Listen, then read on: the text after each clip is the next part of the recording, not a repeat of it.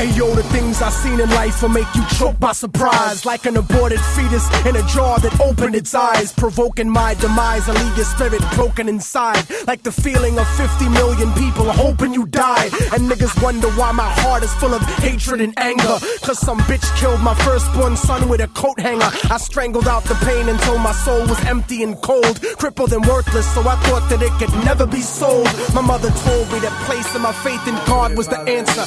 But then I hated God cause he gave my mother cancer, killing her slow like the feds did to the Black Panthers. The genesis of genocide is like a pagan religion, carefully hidden, woven into the holidays of a Christian. I had a vision of nuclear holocaust on top of me, and this is prophecy, the words that I speak from my lungs. The severed head of John the Baptist, speaking in tongues like Che Guevara. My soliloquies speak to a gun.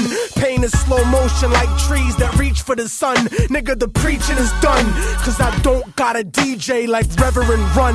I curse the life of any man who kills benevolent ones. I never asked to be the messenger, but I was chosen to speak the words of every African slave dumped in the ocean, stolen by America, tortured, buried and frozen, written out of the history books your children are holding, internally bleeding, cold-blooded, stripped of emotion. I go through the motions, but there's no life in my eyes. It's like I'm hooked up to a respirator waiting to die, hooked up to the fucking chair waiting to fry, soothing electrocution currently used in my execution, producing thoughts at the speed of light, burning confusion. I'm losing my sight, breathing is tight, the evening is white. I made my peace with the Lord and now I stand on his right.